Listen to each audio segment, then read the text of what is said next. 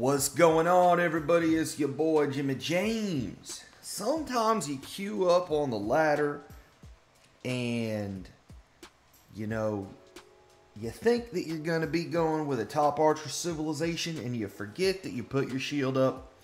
We've all been there, and so you can see here in this team game, right? I'm here as Lithuanians on the flank. Now, normally you might be thinking, oh man, I don't have a good flank civ. What am I doing? And I think all of us actually got, some kind of odd civs on the flank, but our opponents at least, right, have pretty good flank civs. Tatters ain't perfect. Meanwhile, we got Goss on our flank. Anyways, I'll get into some of that, but I thought, well, isn't this just a really nice opportunity to make a build order video? And so that's exactly what I did, because the thing about Lithuanians, you start off with 150 food, and you can see here, taking a look at the TC, we got a lot of villagers queued up. So in this situation, instead of panicking, right, you kind of have two decisions. One, you can decide to play it off meta, right? You can say, I'm going to go off meta, I'm going to go for maybe some kind of like tower shenanigans, etc. Or, right, you can play it meta for a little while and then think about how you're going to transition and think about using your advantages, right, that you have as a civilization to your benefit here. The extra 150 food for Lithuanians is a really nice early game bonus that I think has a lot more utility for them than simply going scouts. I mean, obviously it's a really nice fuel for a scout rush. I'll zoom out about here, right? Okay, we're fond of some things, right? It's a really nice fuel for a scout rush, but you don't need it exactly, right? You don't need it for a scout rush, just purely for that. It's also something that can help your men-at-arms rush, and yes, if you want to play something like straight archers, right?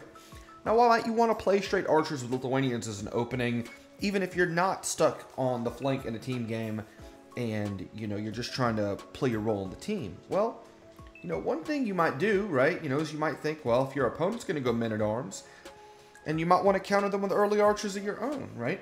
Maybe you're thinking about doing a night switch in Castle Age, and you want to get some archers out in the field and then transition into knights later. Whatever it is you're going to do, Pikachu, right? You just go ahead and you try to get it done. So, as you can see right here, this is a pretty decent level game, right? A lot of clean Dark Ages, not a lot of auto time or anything like that yet. And basically what we're doing here is we're doing a similar normal build, right? And this is one of the things I want to emphasize, is that there's not a lot of deviation that you need to do, right? We're going the 4 on wood. Everything is very standard so far, right? You can see now we're getting 4 on berries, and this is the point where you start to modify things a little bit, right? Once you have that 4 on berries, you want to send resources to some fun. This is my first time watching this game. Our opponents are chatting pretty funny with each other. You want to start sending those villagers to food, right? Again, very simple. It's kind of like doing a scout rush build, like 20 pop scouts, except you're going to get 4 on wood, and you're going to do it the exact same way. Meanwhile, right, scouting the opponent. And let's talk about the opponents, right? So, trying to provide a little bit of a catch to this game. I know that we actually have Burgundians in the pocket, which is a pretty decent pocket. We have a Goth player on the flank. Okay, not bad. And for the opponents, we have a Tatter flank, right? We have a Berber pocket, which is quite good, and they have a Vietnamese flank. So they probably have given the flanks are kind of funky here, right? Probably, for our civilization, Goths and Lithuanians, they probably have the better civilization combination, but, right? I know, as you can see, I've been scouting it out. I know I'm up against Tatters in the flank. So this is where you want to start putting that information together, right? As you can see, right, we're already up, right? 1 second auto time, no big deal, right? And we're getting our archers going, right? We're going to get 2 to gold, and then we're getting a house up, because again, we're pop capped right now. So when you're pop capped with this, right, when you're doing that 20 pop build, you want to get a villager out from under your TC to bring that house into creation, right? To build that house, you want to do that a little early, right? So just kind of emphasizing that, right? So you can see, boom, we're getting the barracks down and we're getting after it. Meanwhile, right, as you can see, right, We have our villagers on... Let's go to... Perfect, right? We have 10 on wood, as you can see, right? And now we have 3 on gold. We're getting our barracks up. So you can see here, right? This should be a pretty clean build. And now we're just putting a second villager out here, because you always want 2 villagers that are making your production buildings when you click up. There's basically 2 reasons for this in my mind. One is that you want your buildings up faster so you can start producing faster. The other reason is that if you only have 1 villager producing, well, you put yourself in a really difficult situation if a scout comes and attacks it, because you might not be able to get that building up. And as you can see, right now what we're doing, getting villagers out to gold. Very good. This range is going to come up. Boom. We have enough for a second archery range, right? So this is not something where you're just thinking about, oh, I only have the wood for 1 archery range and I got to delay, you know, I got to delay archer production, you know, something like that. No, we're just doing this straight up. And now we're also trying to get walled up.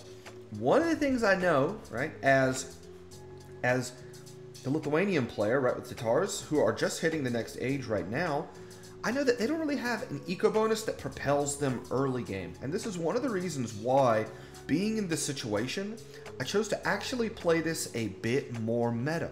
Because on the flank, I feel pretty comfortable about being able to get out to an early production advantage and playing archers for a little while, right? Because we're going to run away a bit. Because what I want to do is I want to keep the pressure on Big League. I want to keep it on.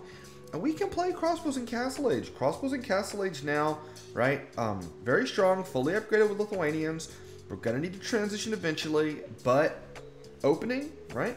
We can play this thing pretty normal. Use our really nice Dark Age eco bonus to take some map control, take some tempo, get walled up, and we'll figure out the rest later. And as you can see, right, that's as this guy, you know, idle villager hotkey. Yep, okay, he's going to go back now, right? Sometimes your auto villager hotkey can not give you what you need exactly. As we see a couple scouts up here, but hey, we should be able to take them pretty good. And you can see, right, we do have our wood upgrade, which is really nice for us here. Taking care of that scout. Bada boom, bada bing. Okay. And if you take a look, right, we're, again, thinking about this on the flank, right? We have our blacksmith up. You can see, right, we're trying to get our food up, you know. A bit too many on gold here, right? I think at some point I'm going to realize this. Yep, perfect. Okay, right, realize that. Okay, so we have a lot of gold in the queue now, so we're not going to have any trouble producing archers, but, you know, we got to get to fletching. So we're going to try to get those food, we're going to try to get those farms down so we can do exactly that. Now, if you take a look at some other places in the map, our Berber player is getting has a lot of farms, and it looks like our Burgundian player, who has gone really greedy with the eco upgrades, right?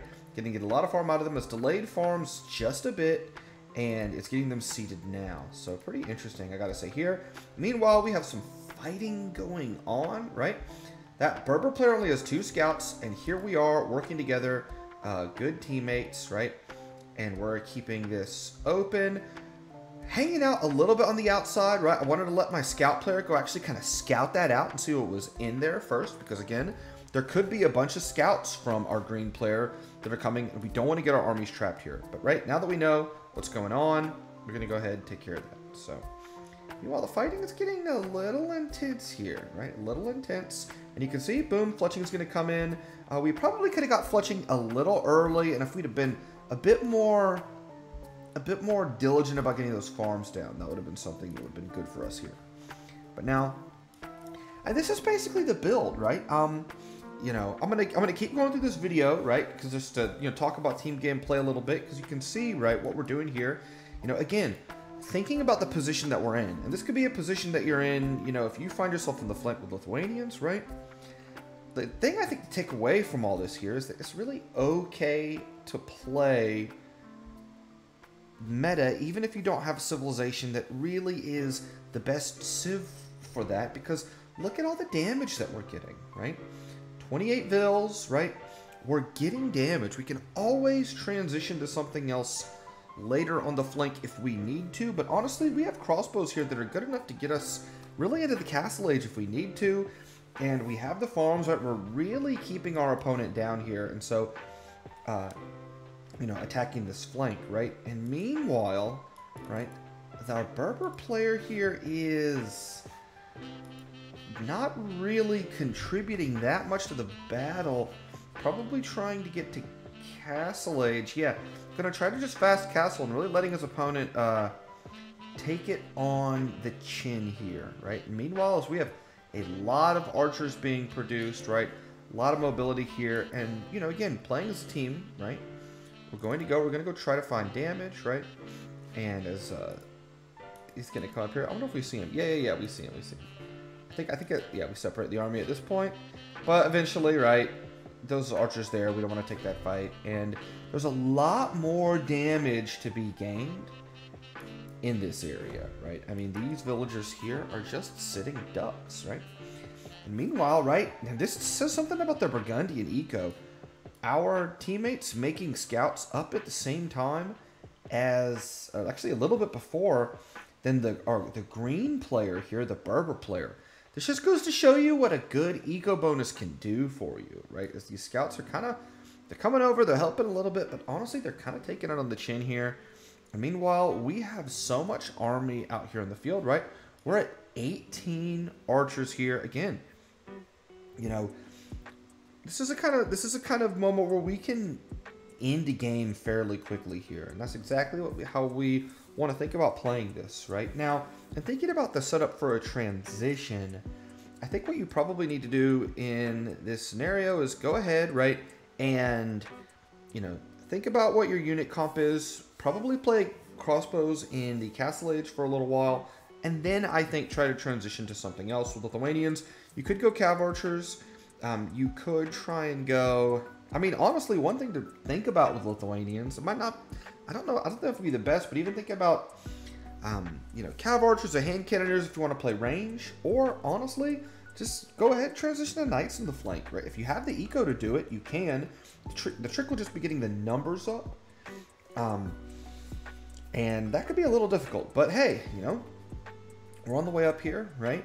And just to take a look at, see what the idle time looks like for us, right? So, you know, we had a little bit of idle time, heavy fighting on the flank, as you can see, right? But the flanks here, fighting a lot. That's where you're going to get some very natural idle time in those scenarios. So, as you can see, the other flank as well.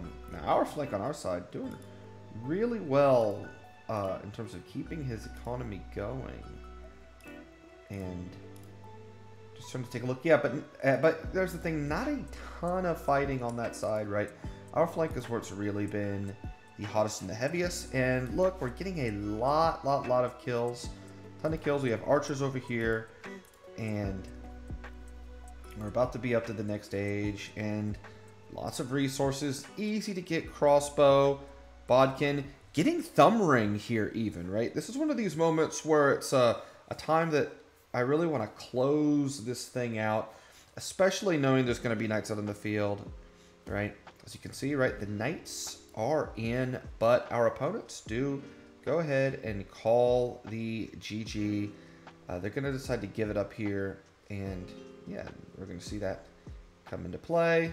With the army, of course, it's going to get cleaned up, but, you know, they've already given up. So, a really drop in a well played, very nice from our opponent there, as the game should end here momentarily. Okay, so right, really nice job from, you know, my teammate to come in, work together. And again, the point of this video, despite the archers being gone on the field at this point, you know, we do have more queued up. Sometimes you lose army, but we did a ton of damage, right? He's down to 24 bills, and we're sitting fairly pretty. So the point here, right, is that, you know, when you're on the flank, you can use this, but this is actually a pretty nice build to do with Lithuanians, even in 1v1s. Don't be afraid to actually play non-standard with them as well. You don't just need to go scouts. Archers are definitely something you can open up with early as Lithuanians. So anyways, I hope you enjoyed this video, and gonna be putting some more videos out here. If you really like the build order videos that I do and you find them useful, definitely let me know in the comments section. I'll try to do more of them if that's something that y'all are interested in. My last couple of build order videos, I think, got a solid amount of views, and so And so build orders for me have not always been my highest view count, but have actually been some of my highest comment count and people telling me about how they've used the build. So I highly encourage you, if you do use this build, let me know how it goes in the comment section. With that being said, Jimmy Jim 59, and I'll see you guys out there on the ladder. Peace.